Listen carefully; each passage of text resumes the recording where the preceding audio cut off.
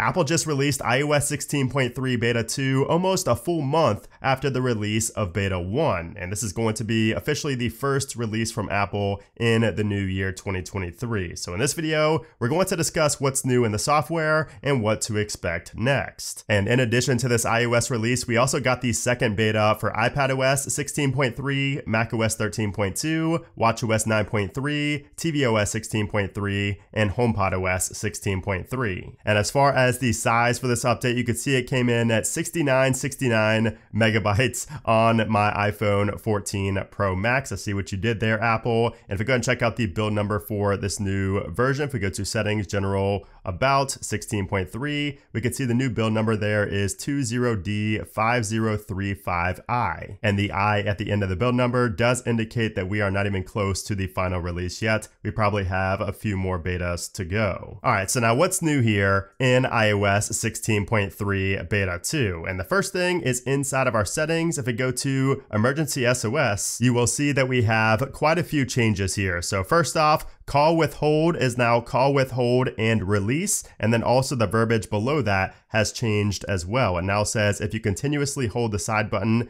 and either volume button, the countdown begins and an alarm sounds. After the countdown, if you release the buttons, iPhone will call emergency services. And below that, call with 5 presses is now call with 5 button presses. So that has changed. And you can see the verbiage below that is also adjusted a little bit. And then below that, countdown sound is now call quietly. And it says if you start an emergency call using the gestures above, warning alarms and flashes will be silenced. And this does the exact same thing as before, but now instead of turning this off to silence the alarm, you now need to turn this on to silence that emergency SOS alarm. We also have a change to our private relay settings. So if we go to our settings and go to our Apple ID and then to iCloud and then down here to private relay, if we turn this on and then right back off, you can see that before we had this cancel button where you could turn off or turn off until tomorrow, or you could also cancel to get out of this menu. Well, now in 16.3 Beta 2, we don't have that option. You just either can turn off until tomorrow or turn off completely. If you try to tap outside of that, it doesn't do anything. You have to turn it off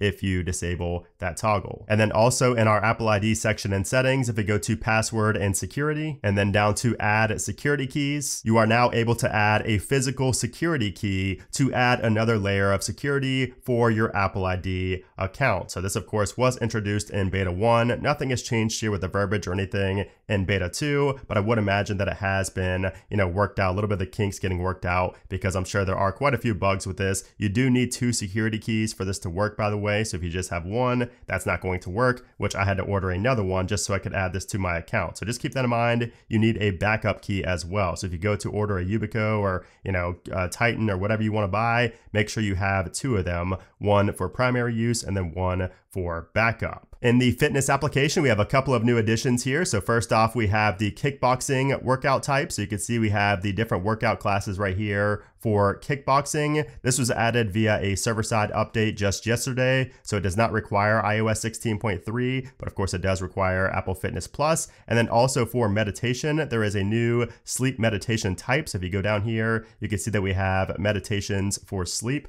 That is also new and just added yesterday. There's a new Beyonce artist spotlight, so you can see a bunch of different workouts that have music by Beyonce, which is, in my opinion, one of the best artists for workouts. There are new time to walk guests, and also there are 3 new trainers for Apple Fitness Plus workouts. So a lot of additions here to Apple Fitness Plus that just got pushed to the application yesterday. However, there is still no sign of a custom accessibility mode. So this was found in the code of iOS 16.2 along with like splash screens and screenshots of it, but we still don't have any sign, at least forward facing, at least for us to see, of custom accessibility mode. Now taking a look at the release notes, you can see once again, just like Beta 1, there are absolutely no release notes. So Apple has refused to tell us pretty much anything about iOS 16.3. So whether that means there are just no known issues or no known bugs in this update, or if they are just keeping it kind of on the lowdown for now, maybe until a later beta or until the final release, I'm not sure, but the release notes are completely empty once again for Beta 2. Now I will say that something interesting happened in my control center for my HomeKit devices. You could see that they have been kind of replaced with different devices. So my Apple TV here, and then also my AC unit or my thermostat right there has been added, and it kind of replaced some of my HomePods, which is interesting. And obviously some of these still are not working because of, and you can see it kind of just moves around there. So every time I swipe down, it seems like one of them moves places, which is kind of weird. Definitely a bug. I do not like that. But of course we do still have the home issue where the accessory is not responding. So Apple should release an update soon to fix all of the issues that are continuously ongoing with the home application and that home architecture update. Now, as far as the performance goes, performance feels about the same as beta 1 so far. I haven't really had a ton of time with the software yet, so my first instincts, my first impressions are that it's pretty much exactly the same as beta 1. However, I am going to run a quick Geekbench test here to see how it scores compared to beta 1 and also iOS 16.2. So we scored an 1873 on the single core and a 5259 on the multi-core, and compared to iOS 16.2, you can see it's lower in both categories and it is about the same as beta 1. So don't expect iOS 16.2 like performance. Honestly, though, it's probably going to be about the same. I mean, it's really hard, at this point to see a difference in this version versus like iOS 16.2. I would imagine they're pretty much the same in terms of stability and just overall performance, because I don't really have any bugs here on 16.3, besides the same ones that are on 16.2. So don't expect any big change in performance. And the same goes with battery life. Battery life, to me, has been exactly the same as 16.2, so I'm not going to spend much time there. Don't expect many changes in terms of either performance or battery life. All right, so now let's talk about what to expect next from Apple. So today is January 10th. It's a Tuesday. Now, what comes next could either be 16.3 beta 3 or iOS 16.2.1. So of course a beta is only for beta testers. 16.2.1 will be a final release. Now, we could see that as early as this week. So we still could see 16.2.1 either on Wednesday the 11th or Thursday the 12th. However, we could also see that coming next week on the week of the 16th. I think that Apple needs to push out a 16.2.1 as soon as possible to fix the major home architecture bug, which Apple had to actually remove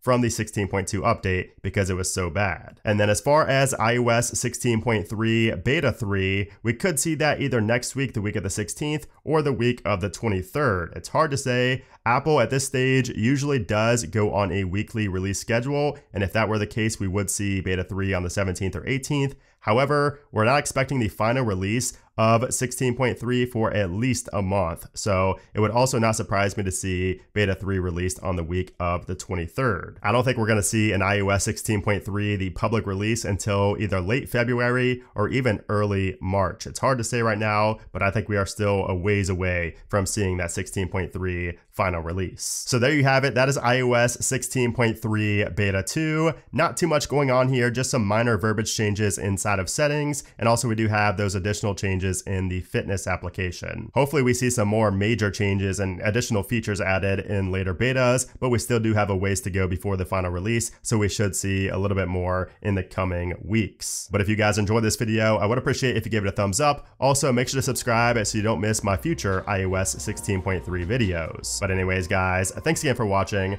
and I'll see you soon.